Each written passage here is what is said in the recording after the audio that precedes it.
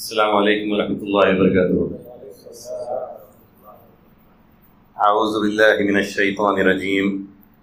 بسم الله الرحمن الرحيم. نحمده ونصلي على رسول كريم. أما بعد.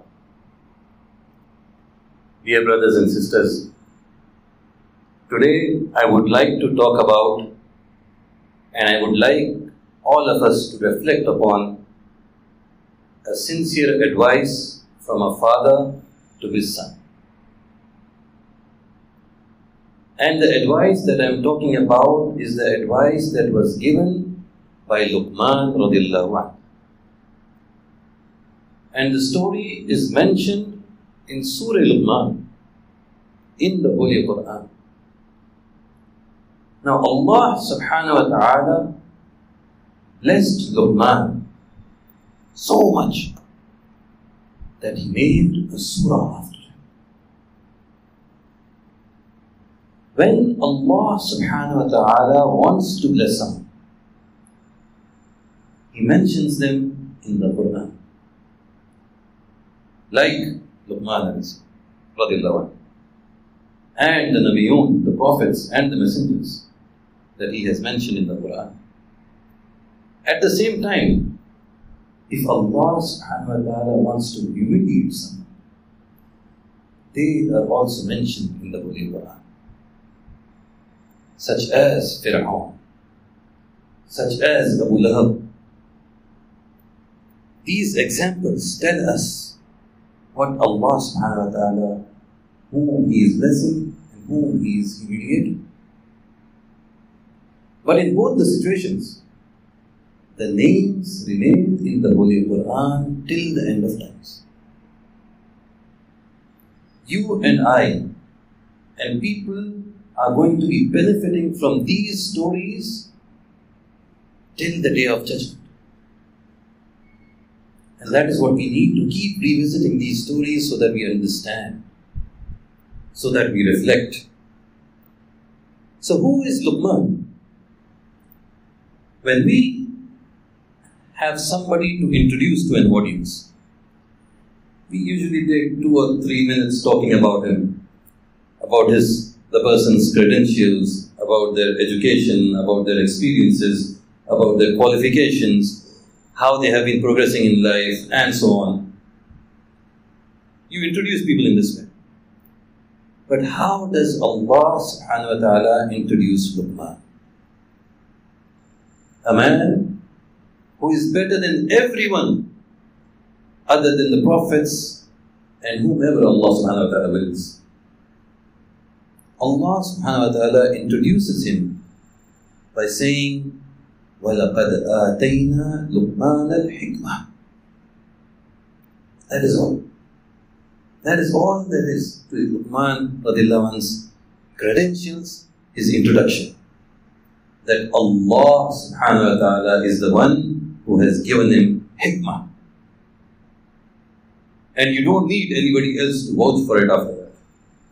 And Allah subhanahu wa ta'ala Himself is saying so. Wisdom. And everything else that is mentioned in this story of Luqman radiallahu anhu is because of this hikmah that Allah azza wa jalla has given him. That is the core of it. Luqman radiallahu anhu was not a prophet. He was not a messenger. But he was a righteous slave amongst Allah's servants. Righteous slave. And what Allah subhanahu wa ta'ala gave him, that was worthy enough to be mentioned in none other than the book of Allah. Al-Hikmah. What is this hikmah? Is this hikmah that we're talking about just reserved for the prophets and messengers? Or for righteous people like Luqman? The answer is no. Allah subhanahu wa ta'ala says, He gives it to whoever He wills and whomever He wishes. This hikmah is a lot of goodness. a lot of khair from the treasures of Allah subhanahu wa ta'ala. We cannot imagine it. So you should raise your hands and seek this hikmah from Allah subhanahu wa ta'ala. That is exactly what the prophets and messengers used to do. They used to seek this hikmah from Allah subhanahu wa ta'ala. Al-hikmah, in the Arabic language, it comes from hukum and hakam. Hakam, it is in fact referred to the reins that you put on a horse. The reins that you put on a horse to control the horse. That is called hakam. You have those reins to move the horse forward, to move it to the right or left, or just to stop it. So this hikmah is coming from that point of control. The control is the point.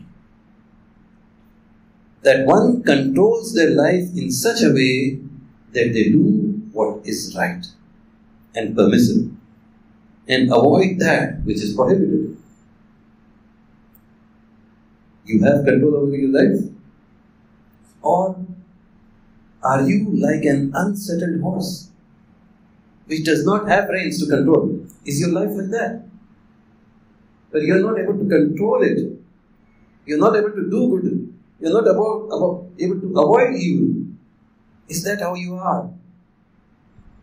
So this hikmah that we are seeking from Allah subhanahu wa ta'ala is to control and be on the right and correct path. That is what we desire. And part of having hikmah is to have gratitude to Allah subhanahu wa ta'ala. Shukr. Thanking Allah subhanahu wa ta'ala. Anyone who thanks Allah subhanahu wa ta'ala means there is some levels of hikmah with him or her. So thank Allah subhanahu wa ta'ala. Alhamdulillah. Both by your tongue and by the actions of your worship. So the story that Allah subhanahu wa ta'ala gives of Luqman is the advice that Luqman gives his son. There is an important point to note here. The greatest contribution that a father can make towards his son or towards his children is to educate them, is to teach them the rights and norms of life. This one page in the Holy Quran, which tells the story of Luqman, it is all about Luqman's advice, his teachings, his instructions towards his son. Good, sound, constant advice is what we need to do. Towards good and far from bad and evil. And the greatest contribution for a mother is the fact that somebody is alive. That she kept you in her womb for 9 months and gave birth to you. The greatest contribution of the mother is that. And the father's job starts after that. It is obvious from the story of Luqman and other prophets that we know of that a father's greatest contribution is this sound advice that I am talking about. So Luqman sat down his son one day and he told him, Ya Bunay, O my beloved son. So look at the start that Luqman is giving. Straight away he is indicating to his son that I love you. I love you. Even before he starts the advice, he is telling the son that you are beloved to me. And he says it again and again. Constantly. He is repeating in this page itself. It is to make him understand, to make the son understand that the advice that is about to come is because the father loves the son. You see, The reason is that a child's relationship with a mother, it is always soft, tender, caring, full of mercy. By default, that's what comes. The child tends to know already that the mother loves him or her. But when it comes to the fathers, there is a different image. Where the child sees their father in an anger mode, the child sees their father in a busy mode, the child sees the father more committed to outside affairs compared to the mother. Which is why it is all the more important that the fathers let their children know that they love. It needs to be obvious. It needs to be told before you advise. Just like Luqman. So in this page of the Quran itself, Luqman calls out to his son, Ya Bunay, 3 times. Again and again and again before starting every piece of advice. Ya Bunay, Ya Bunay, Ya Bunay, oh my beloved son, oh my beloved son. He could have just said, oh my son. He said, oh my beloved son, whom I love so much. He's making it obvious. I love you and that's why I'm telling you. So Luqman says, Ya Bunay. And as per the Mufassirun, they say that the son of Luqman had actually come to Luqman with a question. And the answer of it is on this page. And the question was, oh my father, I have committed a sin where no one has seen me. No one has seen me. Will Allah see me? Has Allah seen me? Easy question, right? Of course Allah sees you everywhere. But Luqman, the hikmah, he did not make the answer as simple as that. He did not make it so easy. He wanted to tell his son that Allah subhanahu wa ta'ala is watchful over everything. Just like I mentioned. He wanted to say it. But he did not use simple words to say it. Allah is watching everything. You can't do it. He didn't say that. But instead, he took the best of examples possible. He gave him an example to make him understand who Allah is. So that the son can relate to the situation by understanding who Allah is. Luqman said, my son, imagine that there was a mustard seed. Mustard seed is very small. Imagine that there was a mustard seed and a tiny, very tiny seed. And imagine that this seed is buried deep inside a boulder. Now a boulder is a huge rock. Almost a half mountain, like maybe the size of this masjid is what a boulder would be. Right? Huge rock. So it is buried deep inside a boulder.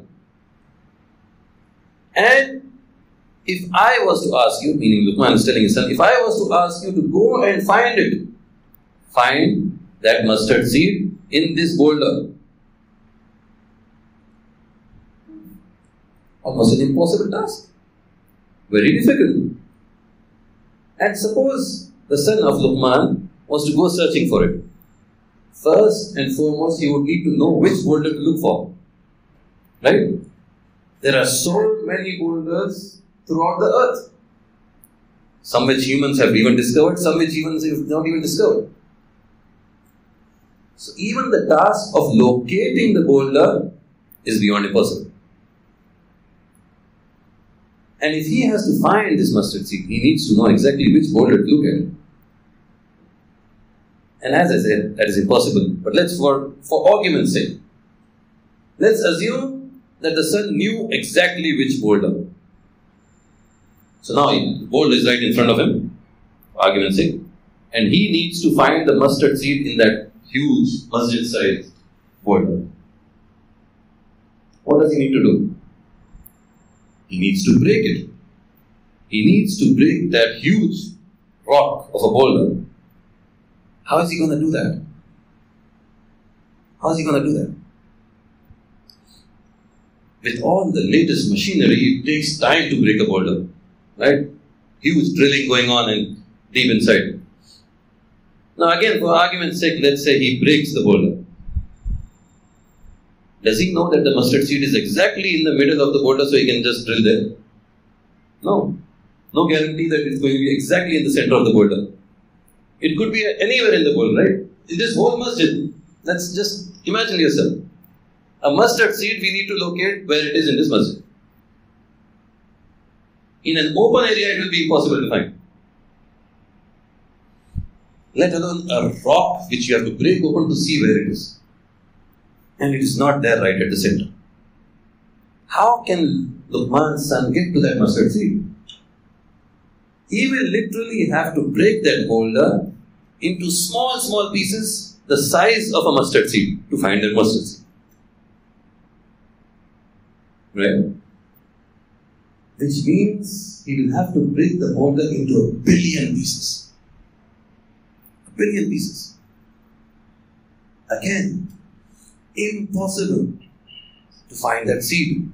He'll have to go through all the 1 billion pieces. Won't have enough life to do that. On top of that, then Luqman adds. He says that the mustard seed and the boulder that I'm talking about, it could be anywhere on the earth or the 7 heavens. He has made the already impossible task beyond impossible for his son. But what is Luqman actually talking about? What is the seed that he's talking about?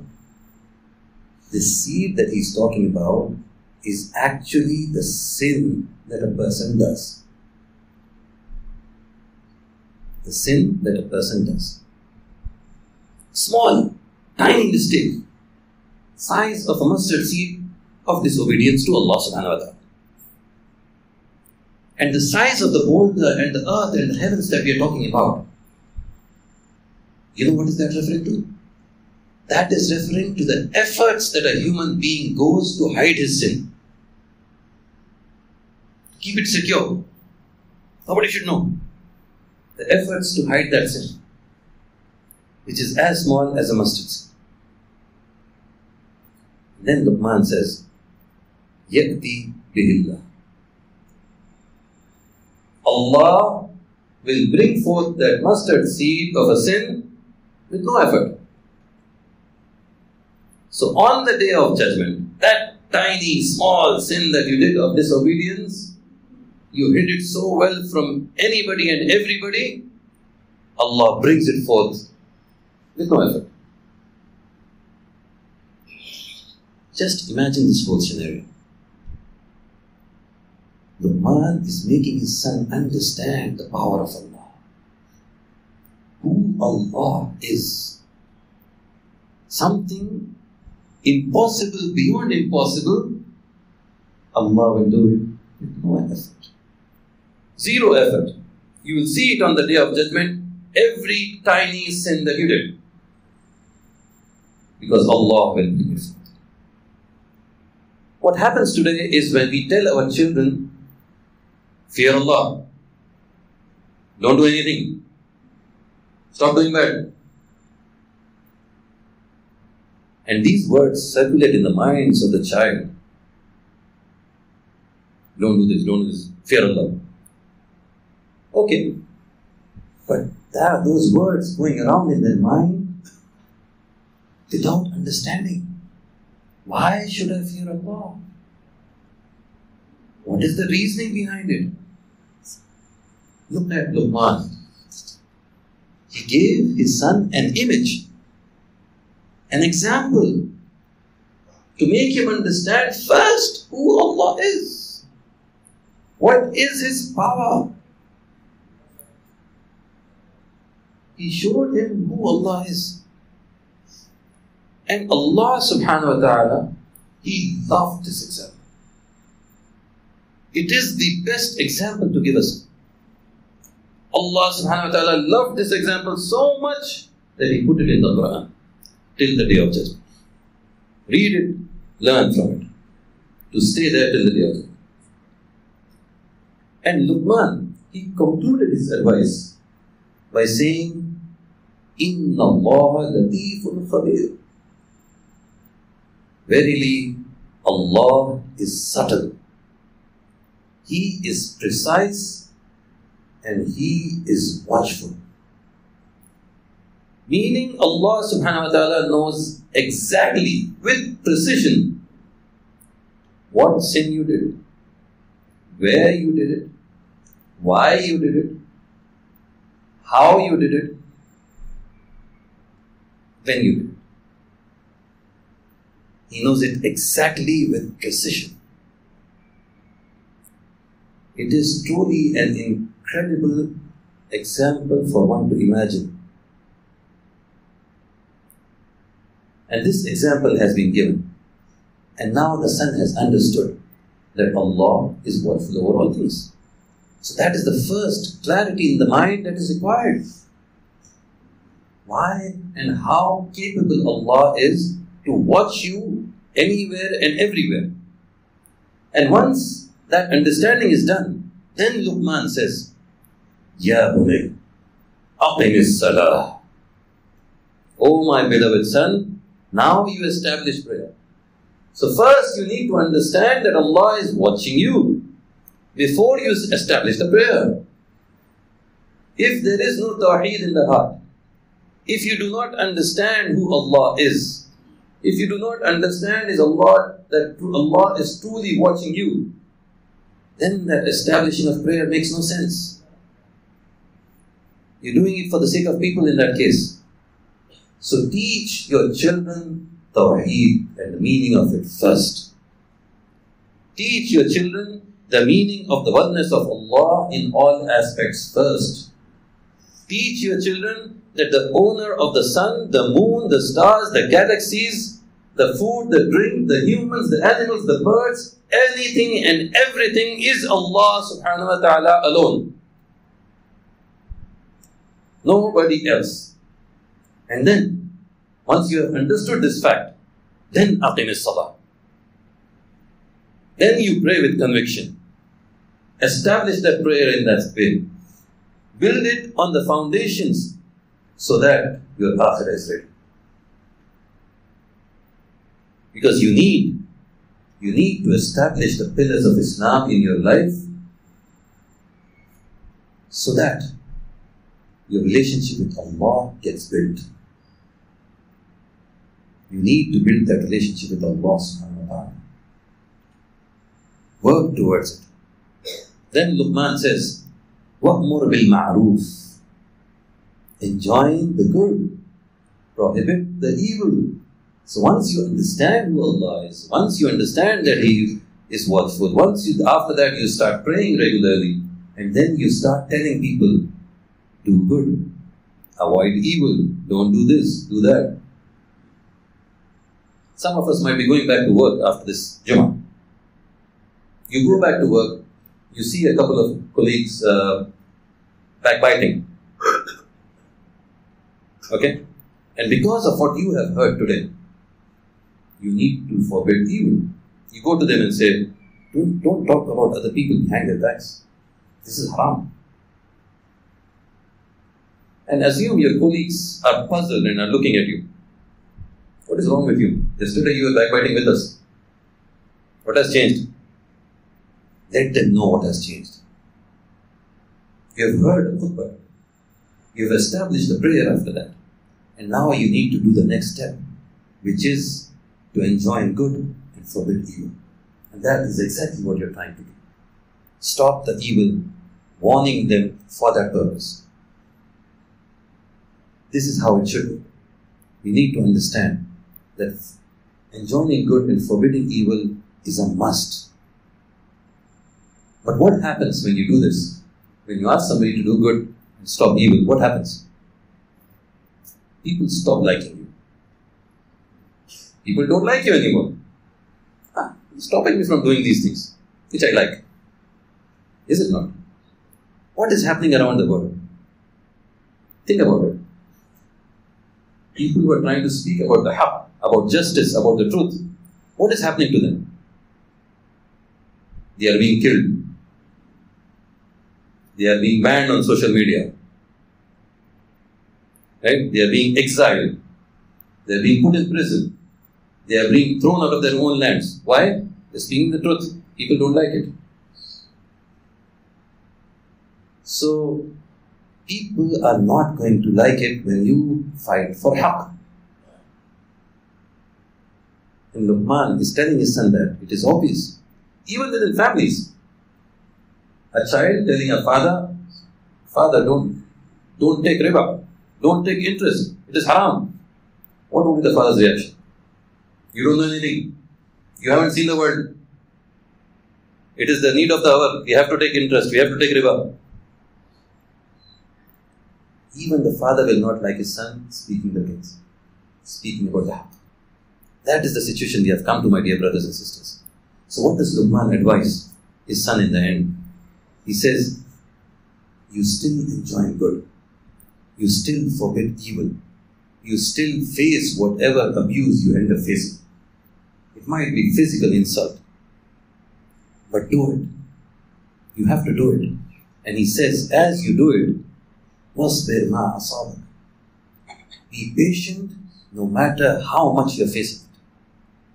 And that is what we need to do, my dear brothers and sisters. We need to remain patient while we do these things that I just mentioned today.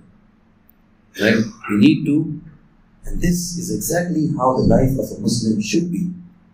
Understand who Allah is. Worship Allah and establish the prayers after that. Enjoy good and forbid evil.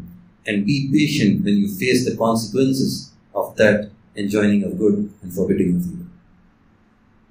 This is what it is. And this, if we do, is going to be the most noble and greatest of deeds in the life of a Muslim, and inshallah in our lives as we strive to be true Mu'mins and true Muslims. May Allah subhanahu wa ta'ala help us to understand the Quran. May He subhanahu wa ta'ala give us the hikmah the way He did to Luqman. And may He forgive us for our sins that we may have committed. آخر دعوانا الحمد لله رب العالمين.